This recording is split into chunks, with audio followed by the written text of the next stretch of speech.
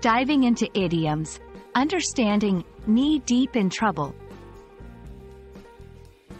Hello, everyone. Welcome back to our channel, where we aim to make English learning fun and easy for you.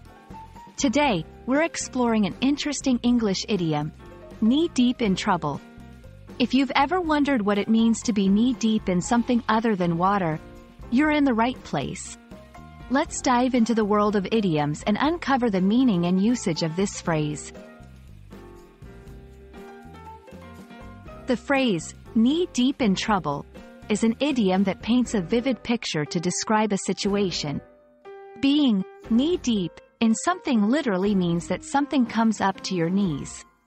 However, when we use this phrase metaphorically, it means being heavily involved in a difficult situation or problem.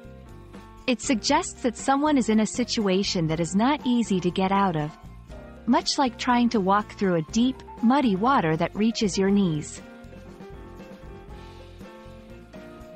While the exact origins of knee-deep in trouble are not clear, idioms like this one are often born from physical experiences that are common to many people. Over time, they gain a metaphorical meaning that relates to everyday life situations. In English, you might use knee-deep in trouble to describe personal, professional, or academic difficulties. For example, if someone has too many assignments due at the same time and is struggling to complete them, they could say they are knee-deep in trouble with their coursework. Let's see how this idiom works in a few sentences. After missing the project deadline, I found myself knee-deep in trouble with my boss. He was knee-deep in trouble when he realized he had forgotten his wedding anniversary.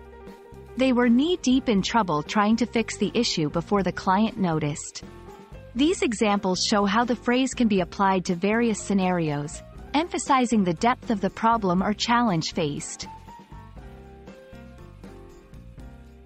Idioms like knee-deep in trouble enrich the English language, adding color and depth to our expressions.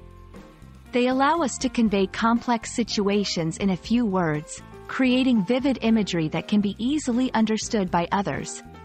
We hope this video has shed some light on this particular idiom and perhaps even made your learning journey a bit more enjoyable. Remember, tackling idioms one at a time can help you become more fluent and expressive in English. Thanks for watching, and see you in our next video.